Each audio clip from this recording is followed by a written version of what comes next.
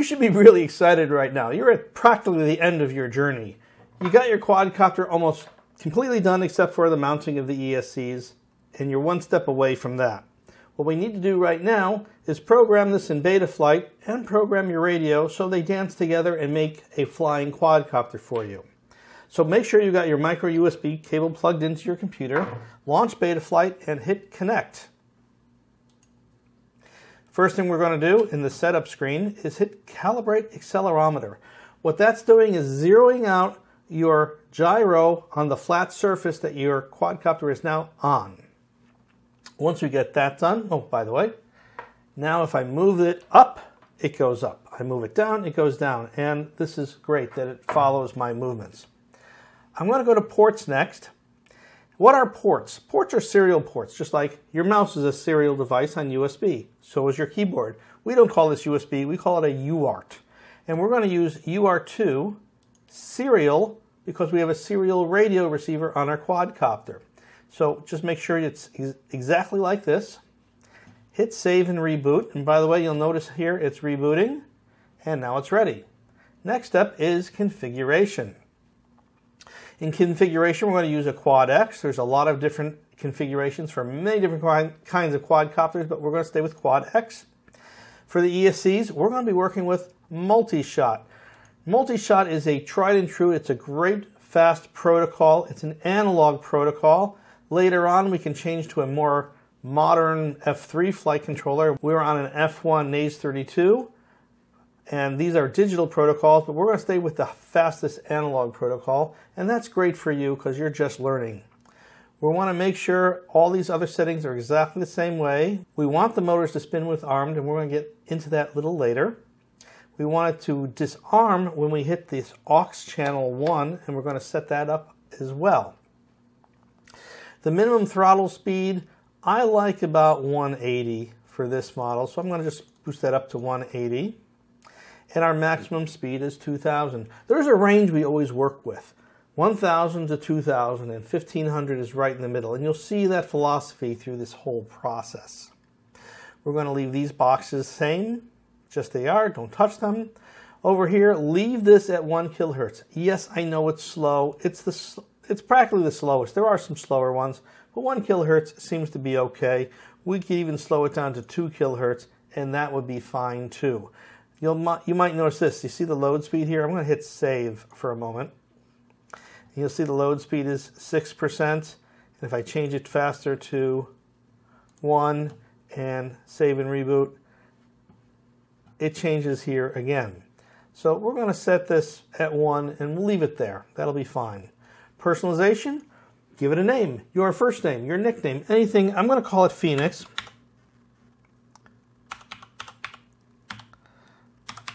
Because that's the name of this frame. So I chose that. We're not doing anything with, you need to select the radio receiver, and in our case, that is the Spectrum Satellite, SpecSat. Select that. Now it's going to come up with Spectrum 1024. That's the slower protocol, and if you're on a Spectrum DXE, the less expensive radio, you're going to pick that.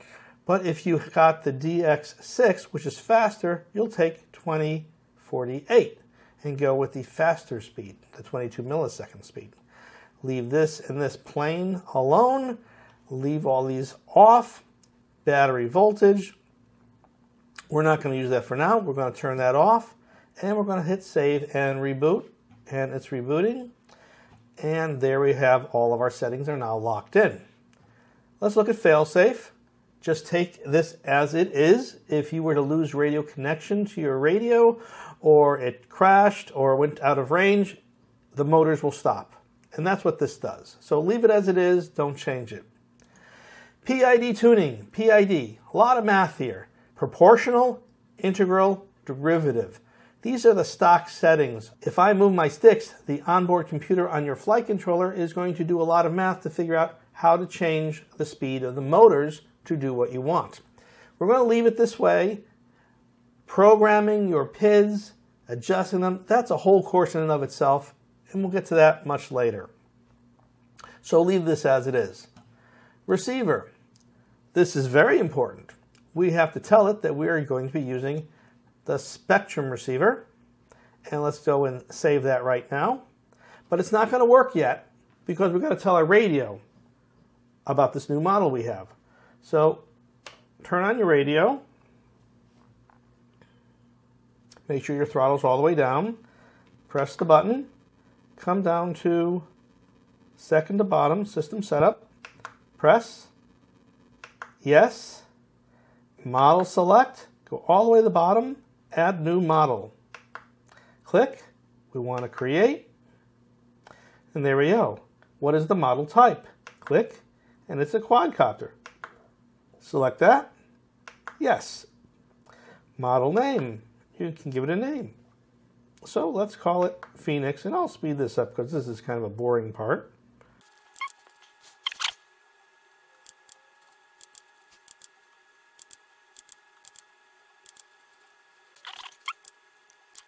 Perfect. Hit the back button, and we look at aircraft type. There we are. Perfect. Now that we've got that, you'll notice now we have Phoenix 215. Very nice. By the way, you can also adjust your volume here, and I'm going to set mine to 0 so it doesn't interrupt us. Notice it says no speaker now. Now that we've got that, we still don't have a connection with our quadcopter. So to do this, I'm going to disconnect my USB cable, and I'm going to take a battery. The reason is because I'm going to have to go further away for this. I'm going to plug it in, and you'll notice on the Spectrum satellite receiver, there'll be an orange blinking light in a moment. That tells me it is not bound to a radio. Any moment. Now there it is. You can barely see it, but I can see it. Now if I try to bind this now, when it's right next to it, I'm going to demonstrate how this won't work, because you do need some distance. Turn the radio off. Press your button down and turn it on. And it's going to try to bind. Bind failed. Why did the bind fail? The bind failed because it's too close. So we're going to go, and I'm going to turn the sound back on because I want you to hear this. I'm going to make it very loud. Volume 100. I'm going to turn it off again. I'm going to unplug the battery, and I'm going to take this and move it. I'm going to move this much further away.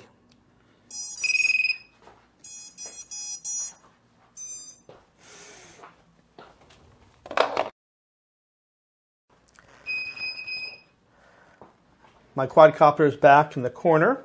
I'm going to press this button, and I'm going to turn this on and let it bind again. Binding.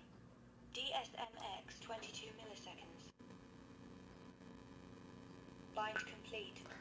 Did you notice 22 milliseconds? That's because I'm on the DX6. The DX6E would have been 11 milliseconds. Now that we got that, let's go get our quadcopter back. I'm going to remove the battery. We don't need it at this point. And I'm going to put my USB cable back in.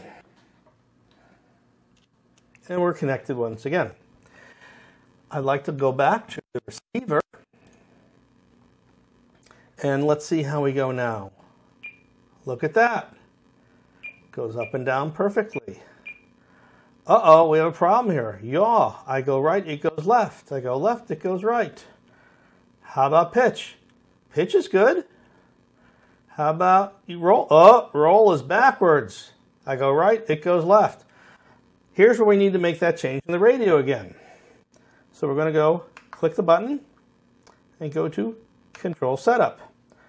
Here we're going to slide over to Travel, click, go past Subtrims, over to Reverse and click. We're going to go to Roll, click to reverse. We're going to go to Yaw, pitch to reverse, and we'll go back. And now, if I go roll right, roll left, is perfect.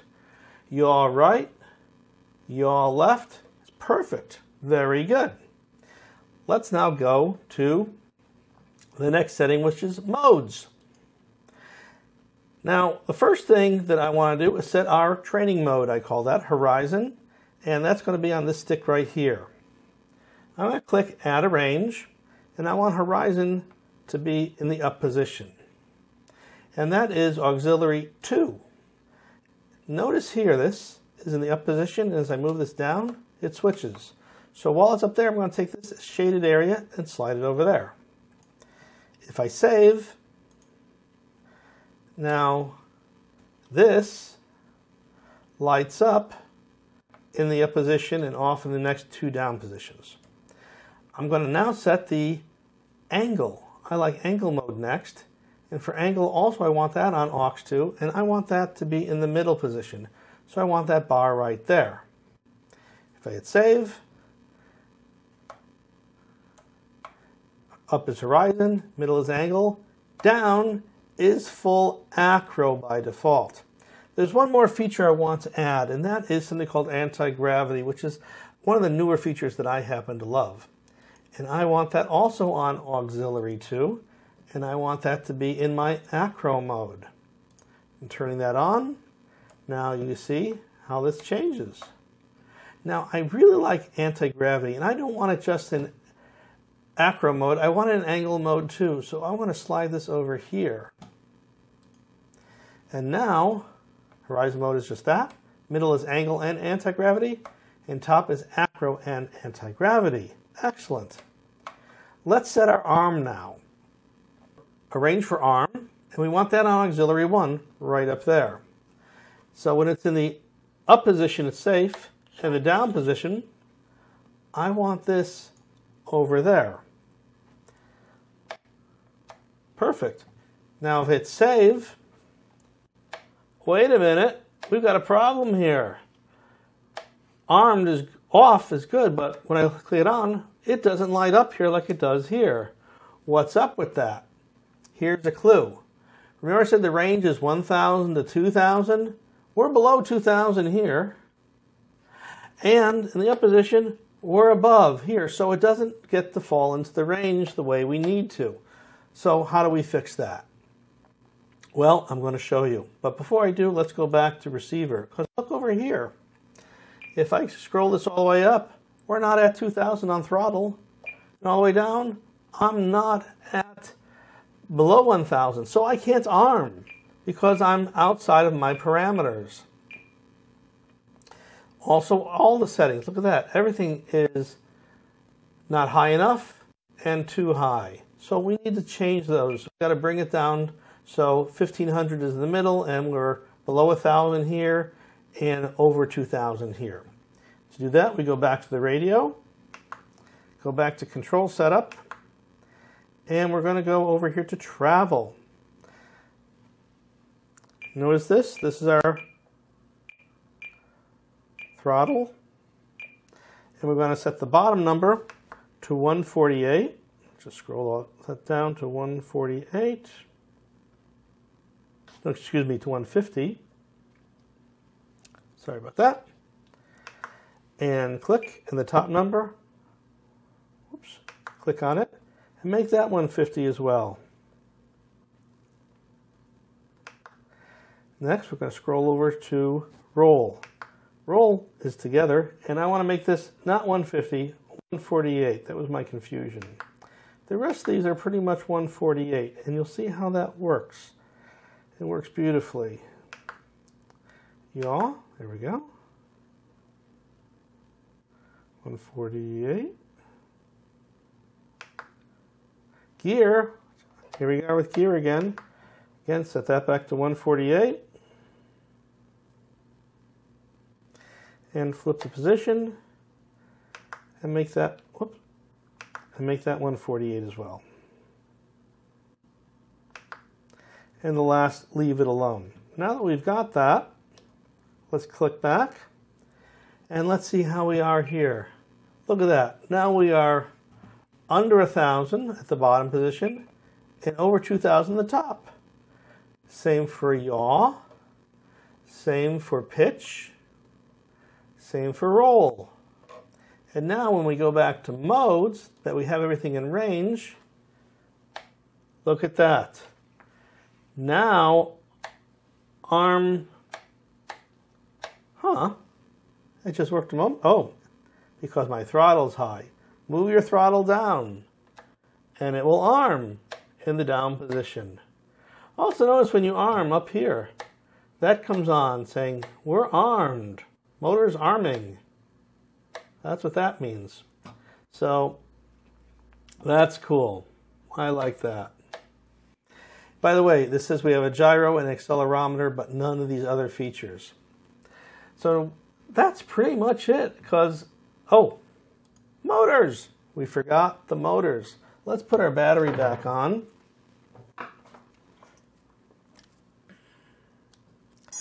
Let's see how this works.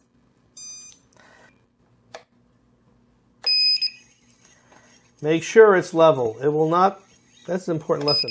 If I have it on angle, it won't arm. It has to be level.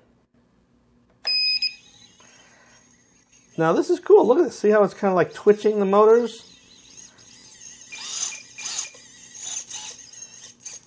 That's great, except I don't really like the twitching motors.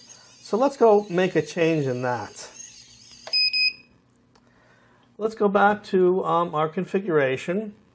Let's bump that up to like 190. And save and reboot. And we got all that because the battery's on, all those great noises. All right, throttle down, arm. Oh, we're not level. Oh, it looks much better. Now they're all kind of just spinning slightly, but not enough to take off. Not enough to do that. That would be taking off. By the way, watch this. Throttle up, radio off. Watch what happens. This is failsafe. Perfect. And if I put the radio back on, when it establishes communication, watch what happens.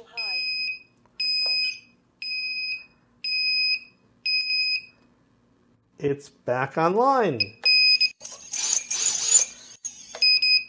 So, disconnect your battery. Disconnect your USB. You're done.